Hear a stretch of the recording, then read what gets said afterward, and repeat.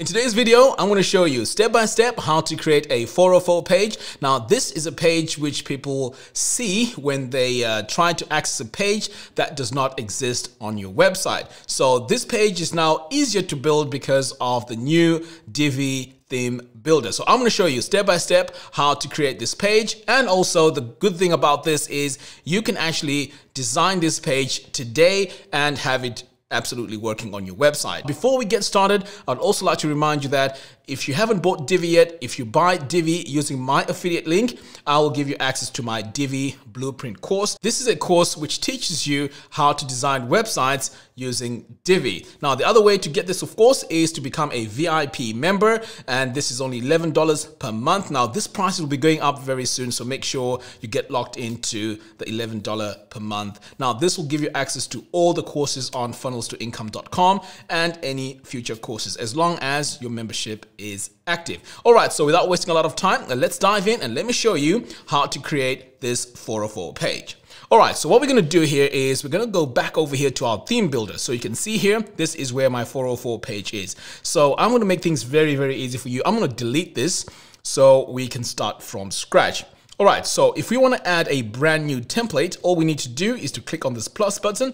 And then you can see we have all these options here of templates that we can build. So I'm going to go all the way down here, and this is where we have the 404 page. Now, what I want to do quickly is I want to show you what happens when we try to access a link or a page that does not exist on our website. So I'm just going to open up a link here, and I'm just going to type some gibberish like that. And currently, this is what happens. This is the page that we get. Now, as you can see, this is very, very annoying because before we could not do anything to actually fix this problem. But now with the theme builder, we can actually go in and customize our page and make sure that people visit this page when they land on our website. All right, so now we're going to come over here, click on this plus button, scroll all the way down here and choose 404 page, and then click on create template. All right, so this is our template right here. So it has a default footer. So I'm going to delete that because I don't need a footer on the default footer on this 404 page. Next, we're going to come over here to add custom body. This is where our main design is going to be. Click on build custom body. And then what we're going to do here is we are going to build our design from scratch. So let's go ahead and select it. Great. So next, we're going to have one column. And I'm just going to close this for now because I need to do some settings here on our section. So I'm going to come over here to the top left, click here on this gear icon, and then we're going to come over here to design, sizing. Now, it's very important here that we have our minimum height set to 100 VH. Now, this is what enables our page to always be full screen. And this is what we need. We want our page to always be full screen. All right, so over here on the minimum height, we're going to set this to 100 VH. Great. So that's the only setting that we need to do. And let's head over here now to our content. Now here we can be also, crazy creative. So we can start here by adding a background. So let's add a gradient background. We're going to click on this plus button. Now you can choose any colors that you want, colors that work with your branding. It's all good. So I'm just going to go with these colors that I have on my color palette. In fact, let me go with this one here. Okay, so these are the colors I'm going to use. Next, I can also add an image here. So let's design this without the image so that I can just show you how to do it the easy way, and also if you want to be a bit more creative. All right, so now that we have this all set, I'm going to save this. And then over here now we can start adding our modules, and my first module here is going to be a text module. So I'm going to go ahead and select it. And this is where we're going to add a message which says page not found. I think that's a decent one. So let's add page not found here. So that's going to be our first message. Now let's customize this text by coming over here to this design tab. So here, let's go to text, default. Let's change this to Poppins. And by the way, you can use any font that you want. And then here, let's make it bold, or let's make it semi-bold, all caps. And let's increase the size. Let's set this to, let's start with 4VW. All right, so that's a bit too much. So let's bring it down to 3. Great. And then the next thing we're going to do here is to add some letter spacing. I think 4 is okay. And then we are going to, let's see what, okay, we need to center it. So let's go ahead and center this. Now the color here doesn't look right, so we want a color that's easier to read on this background. So we're going to go with this color here, and again, this color is from my palette, and you can use any colors as I mentioned. All right, so now that we have that, that's looking great. Let's go ahead and save it. Next, we need to add another one, and this is going to have our main 404 text. So let's duplicate this, go into the settings, change this to 404. And now we are going to set this to heading 1. Then over here on design, we're going to come to our heading text, change our font to Poppins, make this bold, and it's already centered, so that's great. And we're going to choose our color here. So I'm going to go with white. And for our size, let's go with 30 VW. Now, the reason why I'm using VW here is it makes it easier to scale when we move to different screen sizes. So VW is mainly used for that. Okay, so, but of course you should not use it like everywhere because it just follows the size of the screen. I'll make a video to explain this further. All right, so now that we have this, we also need one more thing here, and that is a button that takes us to the home page. So let's add our button here. So now let's say, take me home. That's going to be our message. And of course, you can be creative with this. And now over here on the design, let's go to alignment. I'm going to center this. And now let's customize this button by coming over here to button and activating use custom styles for button. So what we're going to do here is let's start by changing the color of our text here.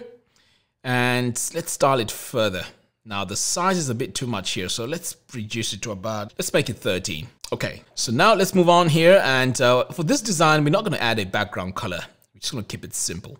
And then we need to work on our border radius, add 100 pixels here, letter spacing. Let's give this let's give it 2.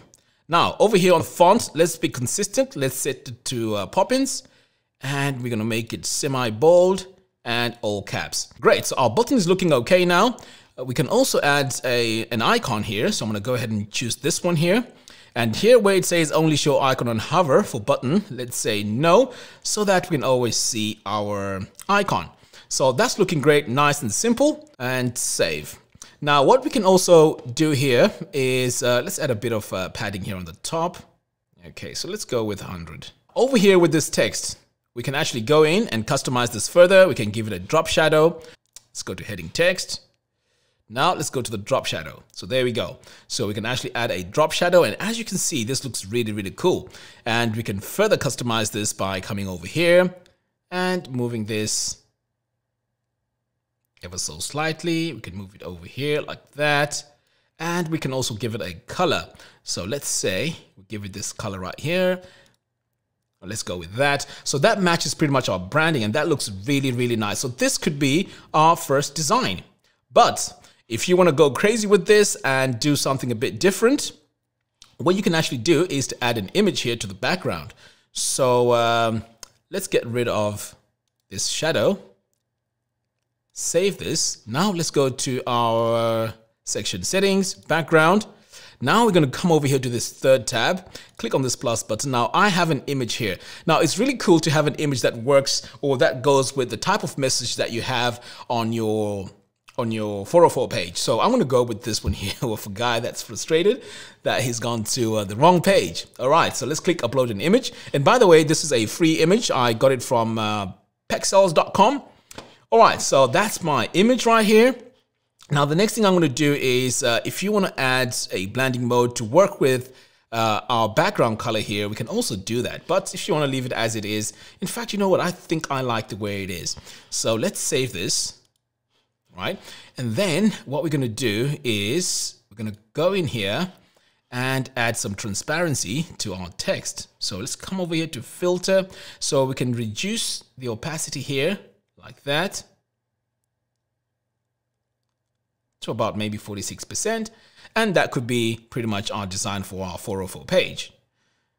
One thing that you can also do is you can come over here on the brightness, reduce the brightness like that. But of course that doesn't look nice. So let's stick with opacity. So let's add a bit of opacity here. And I think also if we add a different color to this text, it may even look better. Okay, I think I like that. Right, so that's going to be our design. Now let's save this and let's save it one more time. This is the design that we had initially. So as you can see, this design does not look good at all. I mean, come on. I think you'll agree with me. Now that I've saved my theme, I'm going to refresh this and let's see what happens. So I'm going to go ahead and refresh it. And this becomes our 404 page. Now, here's the thing. With this design, I don't really like the header that we have here by default and the footer, if we had a footer. So ideally, I just want to have a page which does not have a header and a footer. So as you can see here, this is a bit, yeah, it's distracting. I don't like that. All right, so to get rid of the header and footer, what we need to do is to come over here to the 404 page template and then just click on this eye icon. Now this will hide the main header and this will also do the same to the footer. So let's save this and let's take a look at the design now. Okay, so now that it's saved, I'm going to come over here. Let's refresh the page. There we go. So now we don't have any headers, we don't have any footers, and this is full page. Now, I know what you're going to ask. You're probably going to say, right, maybe this doesn't work on a mobile device. Now, let me show you what it looks like on mobile devices. All right, so I'm going to come over here. I'm just going to grab one of these corners here. And maybe that's how it would look on a tablet. And then all the way here is how it would look like on a mobile device. So what you could also do here is to add a bit of padding so this is more centered, but that's an easy fix. Now there's something that I forgot to mention here, and that is we need to add a link to the home page. So let's go ahead and do that. So I'm going to come back over here and quickly on our button, we're going to click here and over here on the link, you want to add your link URL. So this could be this link right here. I'm going to copy it and paste it here. All right, so let's take a look and see if this button is now working. So I'm going to refresh this page. And when I come over here to the button and click it, it takes me to my home page. So that is how you design a 404 page. Now, if you like this design, let me know in the comments box below and I can share this layout with you. You can just go ahead and import it onto your own website and you know, now you have a 404 page.